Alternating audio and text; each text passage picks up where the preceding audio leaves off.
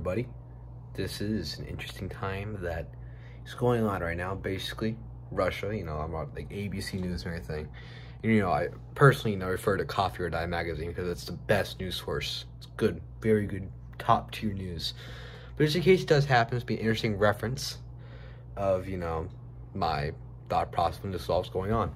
So basically, if you don't know, at this current time, apparently there's, Moscow or, Russia placed, 1,000 Russian troops on Ukraine's border. And if you don't know, Ukraine and Russia have been kind of a shadow war, as some people call it, for the past, like 10, 20 years. I don't know. A while. For, I don't know. I guess Russia still wants Balkan nations for no fucking reason. I don't know. But do I think Ukraine is going to be invaded? Yes. Very probable, yes. You already have 100,000 troops positioned on your border. On your border. And you have been at war for this country. A shadow war, basically a war. For the last, 10 years. I play squad. I don't know how wars start. I'm a 14-year-old. I have no idea how wars start whatsoever. But inferring and probable, I have an educated guess here, and the answer is yes. Ukraine will most likely be invaded. Or at least some kind of conflict is going to arise here. We can hope, people say, oh, I hope it doesn't happen, be really bad and everything. But the thing is, once you have this solid kind of thing, it's going to happen. You just start preparing, you know what I mean? I would say, people are, conspiracy theories and everything about, Russia invades Ukraine, China's going to do it, invade Taiwan.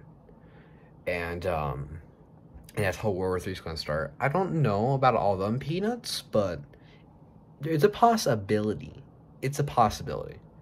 It's total possibility and everything, because Taiwan and, China's been, showing their ass and everything, trying to, instill some power against the U.S. Navy and everything. And the U.S. Navy just trying to fight, man, just trying to peacekeep the oceans, make sure maritime is just goodness. But, yeah, it's an interesting thing, very interesting. I wonder how 2022 is going to go, but yes, I do think Ukraine's probably going to get invaded. World War III probably won't start, or at least I hope not. Hope not, man. Hope not. Of course, I'm a 14-year-old. I'm like, the whole entire world and everything. That sounds so cool and everything. But the thing is, that'd be really not so cash money after it gets annoying. Let's say, I don't know, the U.S., somehow doesn't defend their land. And, it isn't going to be so fucking funny and so cool, when, I have Chinese soldiers patrolling my house and everything, telling me to go inside and, not be able to come out. Yeah, that wouldn't be so fun. So I hope World War III doesn't happen, but Ukraine will most likely get invaded. Hope Taiwan? I hope. All right, let's hope. Just hope right now. But, yeah. My conspiracy theory, big brain going. Get your tinfoil hats. World War III is coming. Ah!